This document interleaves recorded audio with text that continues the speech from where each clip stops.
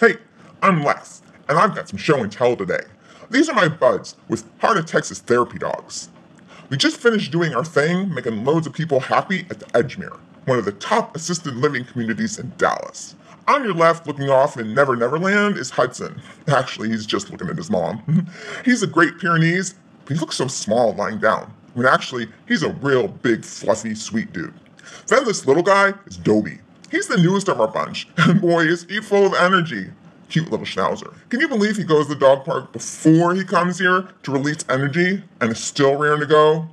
Man, if I did that, I'd be laying down more often than I already do. And then we've got the border collie, Sawyer. He's the smarty pants of the bunch. Knows tricks and stuff, and even gets awards for his brilliance. Yeah, super smart.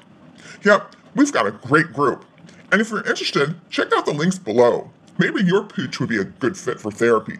And can I just say, on behalf of all the rescues, adopt, don't shop.